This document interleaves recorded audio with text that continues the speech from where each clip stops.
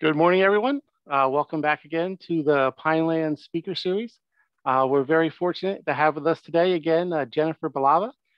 Jennifer is the lead naturalist for the Burlington County Parks, and this is going to be a part two. She did a similar topic as part of this year's Pineland Short Course, and today she's going to speak about communication in nature, and she's going to cover amphibians, insects, and mammals, and really focus on how they communicate with each other. And it should be a very interesting program. And with that, I'm going to turn it over to Jen. All right, thanks, Joel. Communication in Nature series is a three-part series, and part one, as Joel mentioned, was on birds. I did that for the Pineland Short Course, so this is part two, and so this is going to focus on insects, amphibians, and mammals, and obviously each one of these animal groups could have been its own separate presentation devoted just to it, especially insects. There's so much to cover, so this instead is meant as a very broad overview of animal communication methods. In the future, I may split these out into separate presentations if I find there's more interest in this topic. The animal species that I'm covering in here pertain to those found in our area of New Jersey. And I used two books on insects, but mostly all the rest were online journal articles, sources of information for this particular topic. So with that, I'm going to shut my video off so you can see the full screen of my presentation, and we'll get started. So for the purposes of this presentation, communication is defined as an act or a condition of any part of an organism that alters the behavior of another. So we're going to start with insects first.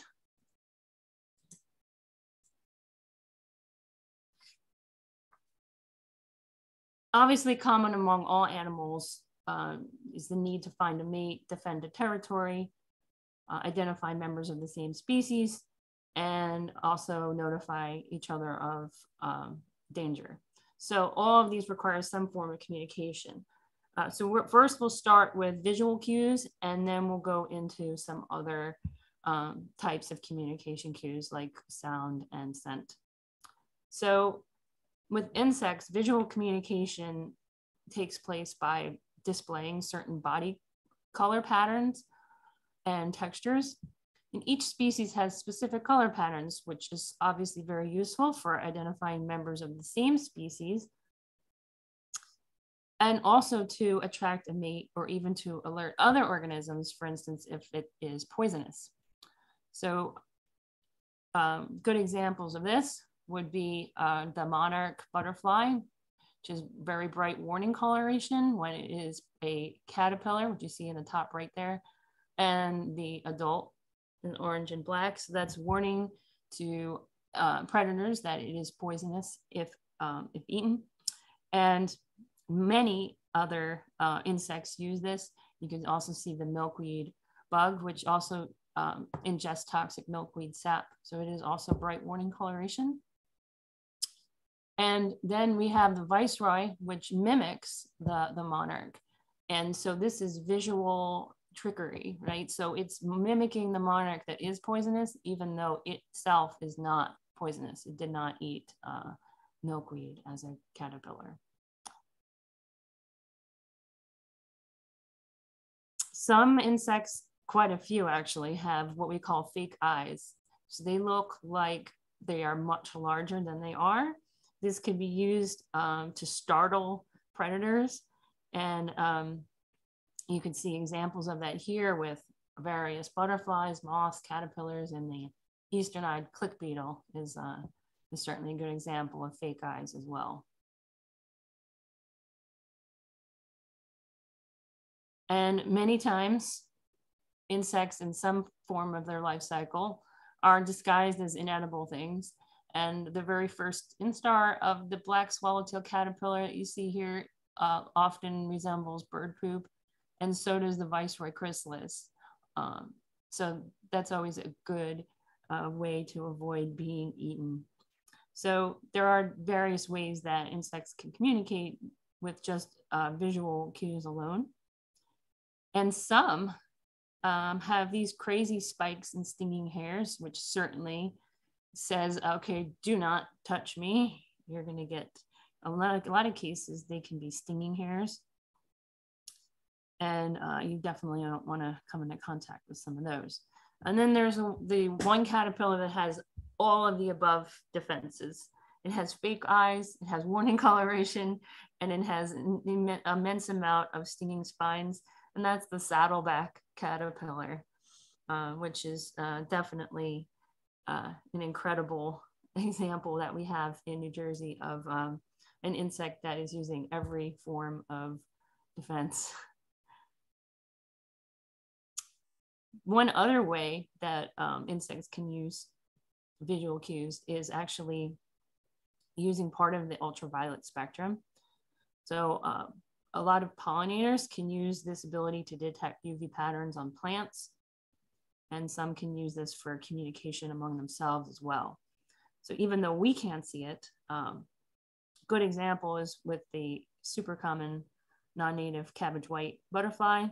The female cabbage white has ultraviolet reflecting scales on the dorsal wing surface. So when they fly, each downstroke of the wing creates a brief flash of ultraviolet that males can recognize as a potential mate.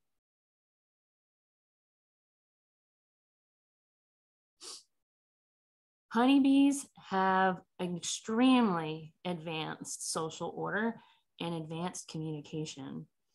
When a worker bee finds an important resource, she performs a particular dance, and that indicates all kinds of things. It indicates to other hive workers how far away and in what direction a particular food source is. Honeybees also swarm in the spring when their hive gets too crowded. So scouts will fly off to find a new location, and when they find one, they'll also do a dance to communicate to the other members where it is. And so it's similar to the forager dance. Bumblebees, like you see up here in the top right, they live in much smaller numbers than honeybees do, even though they have a very much smaller hive, and they basically don't have the advanced communication techniques that honeybees do. There is actually learning involved in with regards to social insect communication. Most forms of insect communication are certainly innate, but learning plays a major role with regards to bees that are signaling. They need to learn what certain resources are worth advertising, when to do so, and even how to signal more accurately.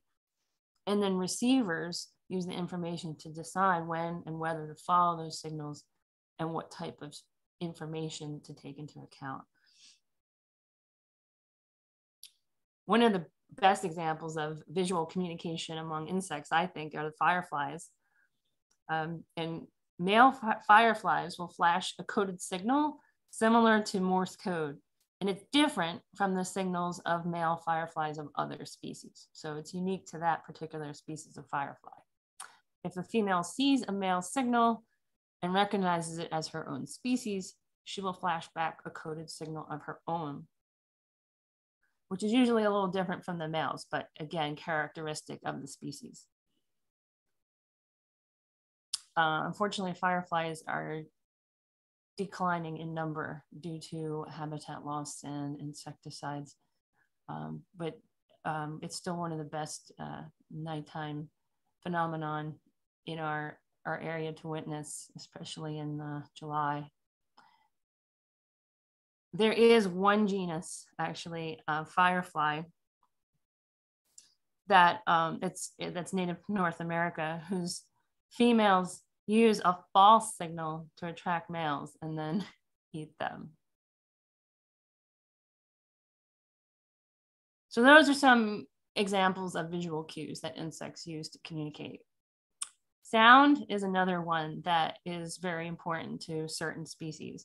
So in insects, their sounds are unique to an individual species. And they are innate, not learned.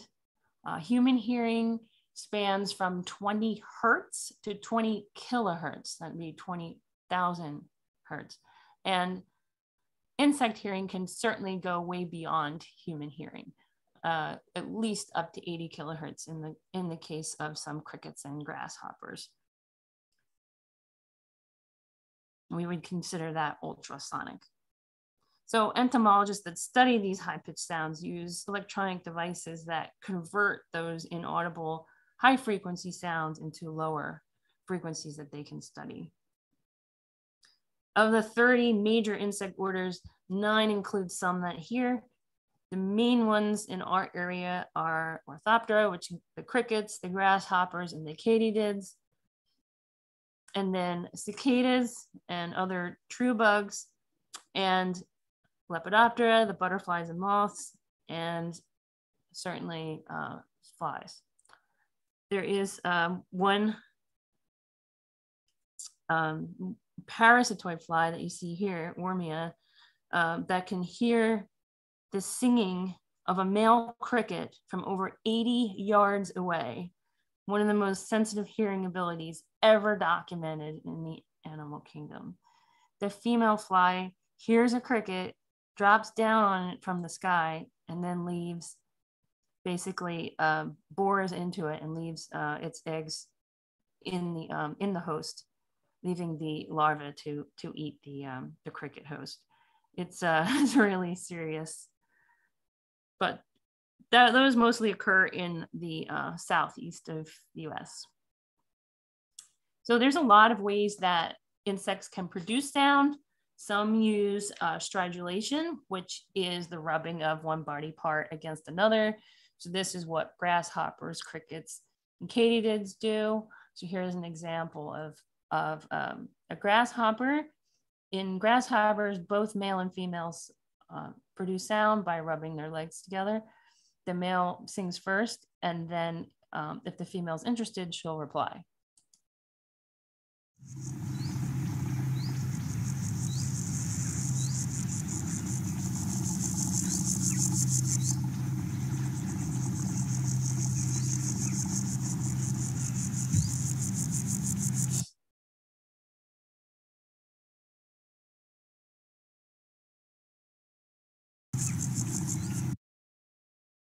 Timbals are another way to produce sound. These are muscular vibrations of drum-like membranes at the base of the abdomen of cicadas.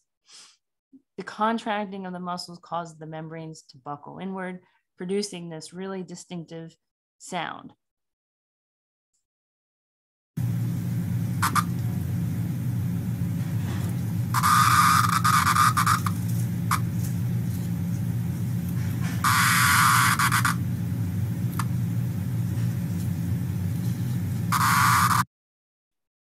So when the muscles relax, the timbals pop back into their original position. Cicadas usually sing in the heat of the day. In addition to attracting a mate, they also use these loud noises to repel birds. The cicada song is actually painful to some birds' ears and interferes with their own communication, making it difficult for birds to hunt in groups. The male cicadas in the same brood will call together in order to increase the total volume of their noise. But it turns out that even cicadas have to protect themselves from the volume of their own singing. Both male and female cicadas have a pair of really large membranes, which function like ears. And when a male sings, the tendon retracts and causes the eardrum to retract so that it won't be damaged. Its ears won't be damaged by the high-pitched sound. There are also timbal vibrations in tree hoppers, which are true bugs, and they transmit vibrations through the stem of a plant that they're sitting on. And so a tree hopper that's sitting on the same plant can pick up those vibrations. And sometimes that's for attracting a mate, and sometimes it's aimed at rival males. But that can't be heard by humans. There are other ways that insects produce sound to communicate. for instance, the hissing of certain types of cockroaches, and the interesting sounds produced when wings are vibrating. So good examples of that would be in many species of flies, mosquitoes, and bees.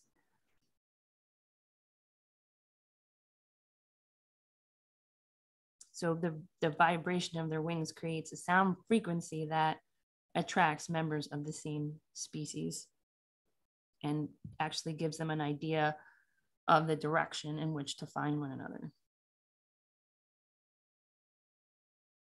So chemical communication is one of the most important mechanisms among insects for communication. And their sense of, some have a sense of smell to detect if it's a remote cue, or picking it up by contact through the sense of taste. There's two main groups of chemical cues that animals use to communicate. The one major group are pheromones, which is information carried to the same species. This is most often for mating, but also for territory marking and alarm signals. They consist of many combinations of chemicals that are produced in the glands that could be on various parts of their body depending on the species. And they can travel through water or air. The other group of chemical cues that animals use for communication are allelochemicals. And those are signals that travel from one individual to a member of a different species. So these include things like defensive chemical signals, such as repellents that deter predators, and also compounds used to locate suitable host plants or host animals. So we'll look at examples of all of these now. Male moths use chemical cues, in other words, pheromones, to find females. And females secrete the pheromones from glands near the tip of the abdomen. They release those into the air, which can be detected by the males. That unbelievable, like miles away, with these sensory organs on their antenna. A male moth's antenna can have 150,000 scent receptor cells. In closely related species, female moths release pheromones at different times of the day to avoid confusion among closely related species of silkworm moths. So once she's mated, the female will stop producing pheromones. But that is the way that many moths communicate, find one another, and certainly find mates. And that is an example with a Luna moth. Ants walk in a line one after another because they leave a chemical pheromone track that the rest of the individuals can follow. And that comes from glands near the abdomen, and basically the scout that discovers the food lays the trail first, and then other ants follow and reinforce the scent on the way back. As the food supply gets smaller, less scent is left, and so then when the food is gone, the last ant leaves no scent track. If an attack occurs on an ant nest, the guard ants release an alarm pheromone, and the ants nearest to the nest rush to defend it. And they may even need to release an additional scent if more help is needed.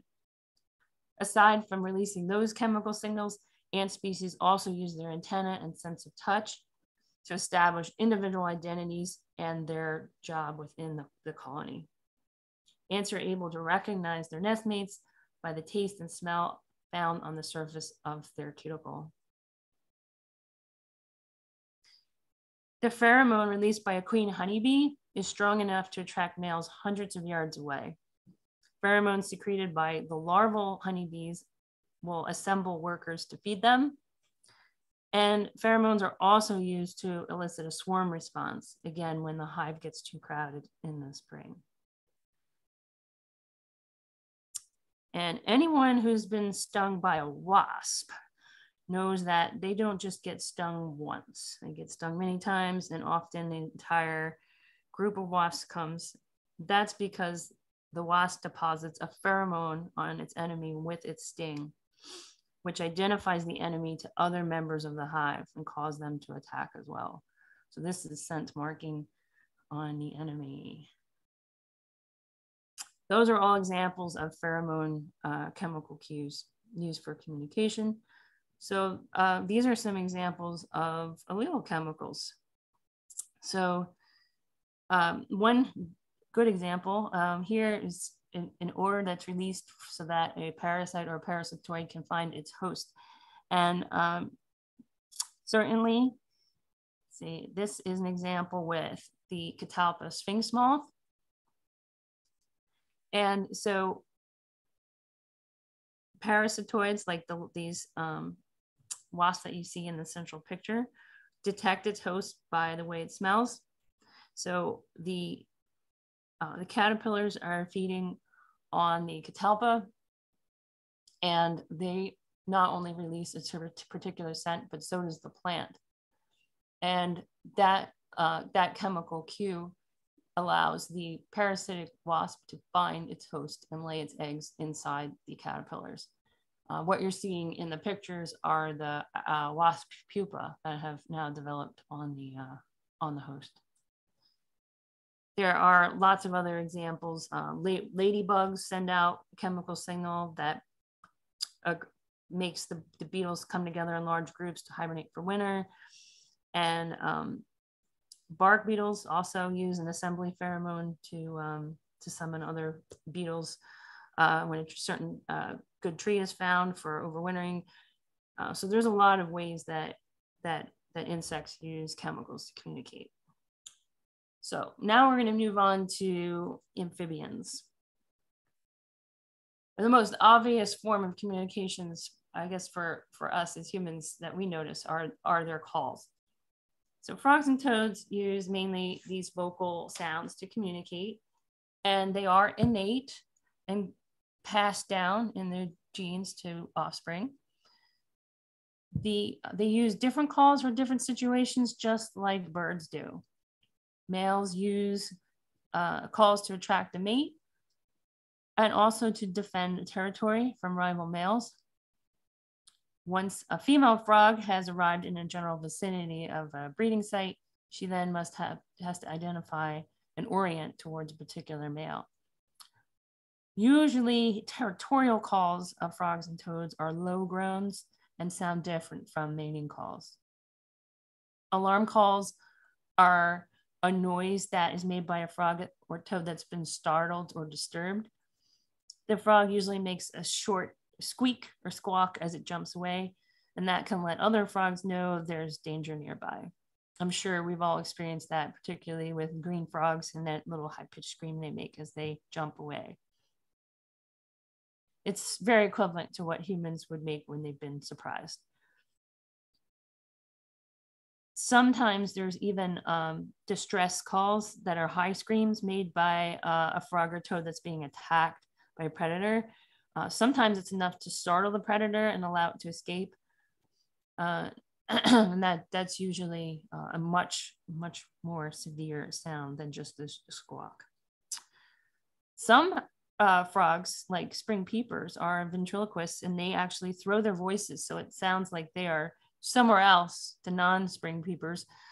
Like us, it sounds to us like they're in the trees. They're actually down in the ponds, and they can be deafening. They have certainly been very loud this particular March and April. They sound like this.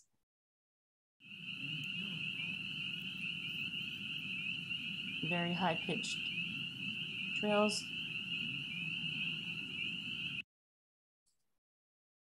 Some frogs can actually adjust to a higher pitch to be heard over traffic noise. There's very little geographic variation amongst the calls of frogs and toads, not anywhere near as very much variation as there is in birds. What's important here is that if you have too many frogs calling at once, you have something called acoustic interference. And that's why the hearing of a particular species has a response narrowly tuned to the frequency of its call, its own species call. The frequency bandwidth available to each species will obviously decrease as more species are added. So certainly vocal calls are frogs and toads' main ways of communicating in our area. There have been recent studies that showed evidence of visual and chemical cues used in communication among frog species in tropical areas that are active during the day in very noisy rainforests. But there are no published studies of adult frogs and toads using chemical cues in North America. There are, however, a couple studies on North American larval amphibians, meaning tadpoles, including gray tree frog and pine barrens tree frog tadpoles that respond to predator cues in the water using pheromones.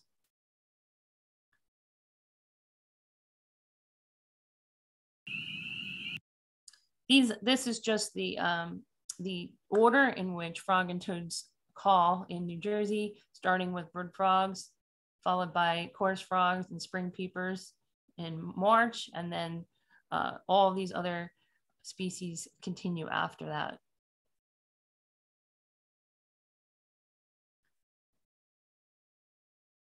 So as I said, there's no chemical scent cues used among adult and frogs and toads in North America, but there are some tadpoles that use pheromones in the water to detect, mostly to detect predators and identify what predators they are based on the pheromones released. So salamanders are our other group of amphibians, and they, unlike frogs and toads, are not vocal. So instead, they do use touch and chemical sense pheromones to communicate. The skin glands release chemical signals that function for courtship and mate attraction. Males locate and recognize suitable mating partners via pheromones that are produced by the female. Males have specialized glands that develop on the chin during the breeding season. After potential mates have already been identified, these courtship pheromones are rubbed near the nose of the female and absorbed through the skin. Males of some salamander species, like this red-backed salamander, have additional glands on their tail that they press onto the ground to scent mark their territory. And to avoid predators, some salamander species can release bad tasting substances from their skin as well. Some advertise their poisonous nature with these bright colors. Just a great example of that is the red eft stage of the red-spotted newt.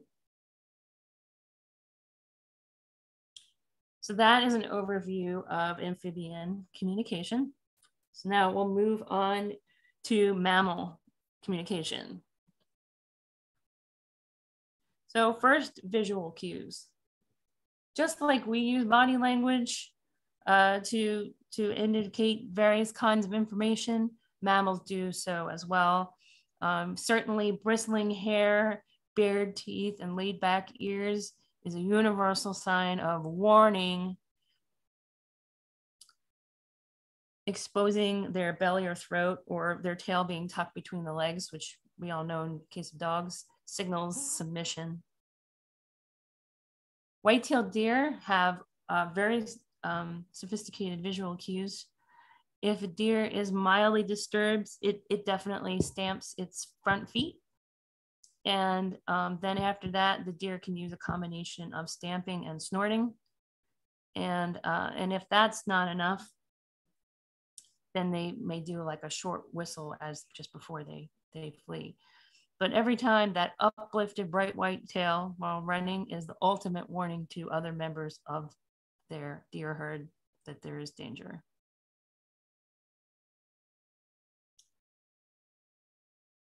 Within a deer herd, the most aggressive males are dominant, and males display 5 intimidation postures in increasing levels of aggressiveness.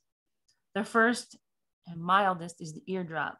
That's when the dominant male will basically just drop its ears along its neck. And if that's not enough to send the other deer away, then the dominant buck will display a hard look. The head and neck, you can see, are extended and the ears remain flattened. If the adversary responds with its own hard look, then the first buck responds with a sidle. So if that is still not enough, that brings on step 4, which is the antler threat. And the dominant buck drops his head and presents its antlers. And if the adversary still holds its ground and responds with its own antler threat, then the final behavior is the rush. And of course, the deer will make violent contact with their antlers until one eventually gives up. Female deer can also establish a pecking order and display aggressive behavior. Does use the ear drop, hard look, and sidle body language as well.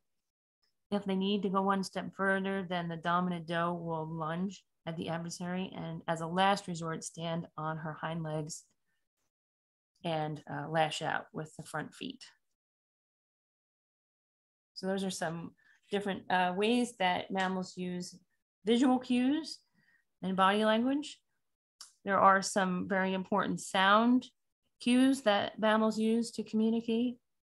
And echolocation is a very important one. The active use of sonar, along with special features and adaptations, allow bats to basically see with sound.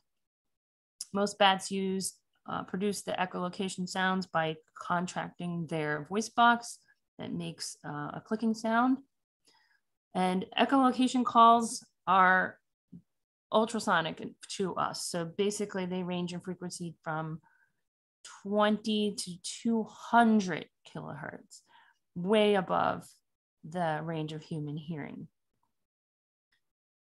Although low frequency sound travels further than high frequency sound, calls at higher frequencies give bats more detailed information. And so they use those sounds much more often. For bats to listen to the echoes of their own original emissions and not be temporarily deafened, the middle ear will contract to separate the 3 bones within the inner ear and reduce the hearing sensitivity again, so they are not deafened. It turns out the sounds and the ways at which bats communicate using them varies tremendously for all the different ways that birds use too: mating, territory, alarm calls, finding one another, and not only from species to species, but also from individual to individual. So, for instance, males have different calls for attracting a mate and warning others of danger, and females have different sounds. And in very large colonies where there's many bats, for instance, in a cave, the mother bats will be able to find and identify their young by their specific sound. Females communicating with one another will also sound different than when they're communicating with a male bat. Squirrels use sounds to communicate with each other, particularly during mating season and when caring for their young, and also to alert each other when there's a predator nearby. They can use tooth chattering as an aggressive signal to warn other squirrels who are approaching on a territory. And I'm sure we've all heard this sound that gray squirrels make when there is some type of danger nearby.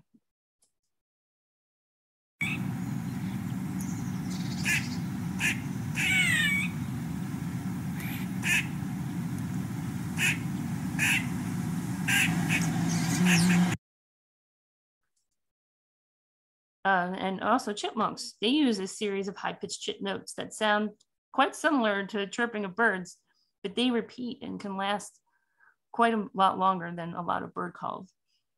To respond to danger on the ground, chipmunks will use a deeper sound or trill that's much shorter than their chipping sounds, and those certainly warn other chipmunks to be more alert. So squirrels and chipmunks can also, as I mentioned in part 1, eavesdrop on bird alarm calls and vice versa. So they can help each other look out for similar dangers like hawks. And I did want to mention that most rodents, mice and rats, can also hear and emit calls way above the human range of hearing. So 22 kilohertz, for instance, elicits a freezing behavior when they're responding to fear, and a sound at 50 kilohertz is related to a positive social behavior and reward processing in the brain. The mammals that have been documented to actually learn their vocal sounds are among mammals are whales, dolphins, seals, elephants, and bats. By far, though, the most common way that most mammals communicate is by chemical scent. And certainly, lots of mammals mark their territory with pheromones. These could be fluids produced from special glands that could be on their head, their chin, or even their tail in the case of a beaver. Certainly, urine is most often used by many mammals for indicating territorial boundaries. And also mammal feces have also served a similar role. They're usually deposited to show the individual or family's range.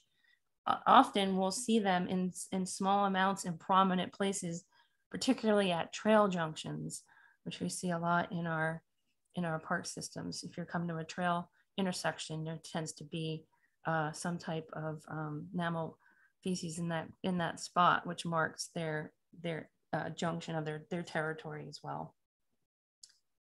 So in addition to using it for territory, certainly mammals will use this particular scent pheromones to find one another. And the urine is most often used by female dogs, weasels, and so forth as a trail for males to follow to find them for mating purposes. Some animals mark their mates with urine as a warning to other males to keep their distance, as with squirrels, rabbits, and fox. And skunks, we know they use their spray as a defense against predators, but that is not used to communicate with other skunks. It's not a pheromone chemical. So in conclusion, we talked about how animals use both all visual, sound, and various scent cues to communicate. Insects use all three kinds of cues. Amphibians use basically mostly sound and scent in the case of salamanders. And mammals use all three kinds of cues, with scent being the most common. Sound cues have to be highly tuned to specific frequencies in order for the species to communicate properly. And scent cues, again, are the most prevalent among the insects and mammals. Those pheromones allow private communication channels within a species.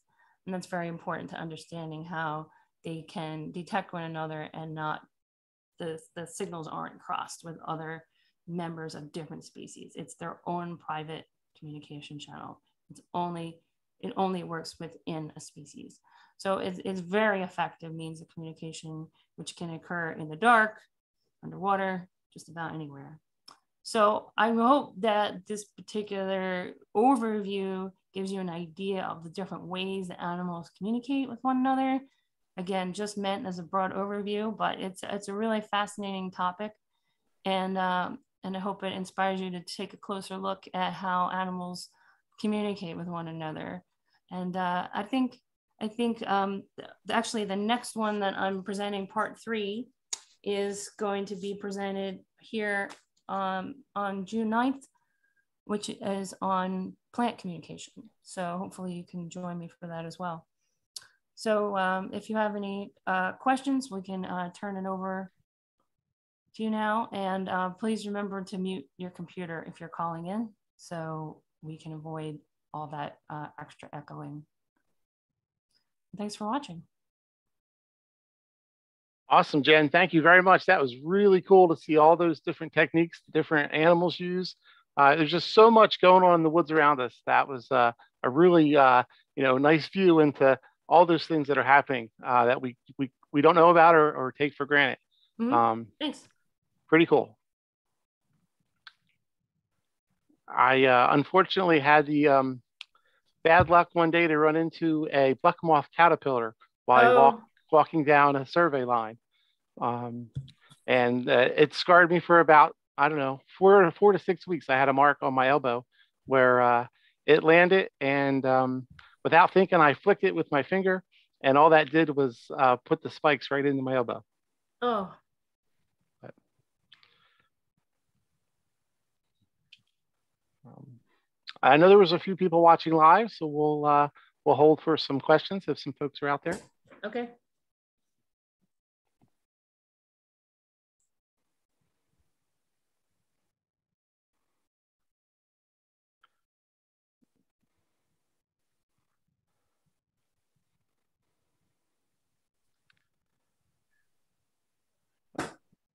Yeah, it's as you know, it's really neat to keep all those things in mind as you're, walking down a trail or through the woods, all the sounds, the birds, the crickets, everything, everything has a role. Everything's communicating and interacting with each other. Yeah, yeah. I think it's just amazing. The more, the more we learn and the more we really take the time to note all these things. It really expands our hopefully our appreciation for just how complex nature is. Yeah, particularly I really interested in the interaction between different plants and different animals, how they communicate, as you showed, and with each Mm-hmm. other, and are able to find where to Yep. pollinate. And it's really just a neat way to perceive the world around us. Yeah, for sure. All right. Okay. All right. Well, it looks like maybe we're not going to have any callers today, but that's okay. Uh, as Jen, I forget, what date did you say the part 3 is going to be? Yes, June 9th for communication in nature part 3 on plants. That's Okay. June 9th. All right. And next month, we're going to try something a little different. We're going to have a musical program, and that's going to be on May 20th in the afternoon. And we may try to do that both live and streaming. So we'll announce that as we move further on closer towards the end of the month. All right. Well, thanks, Jen, very much. With that, I'm going to end the live stream.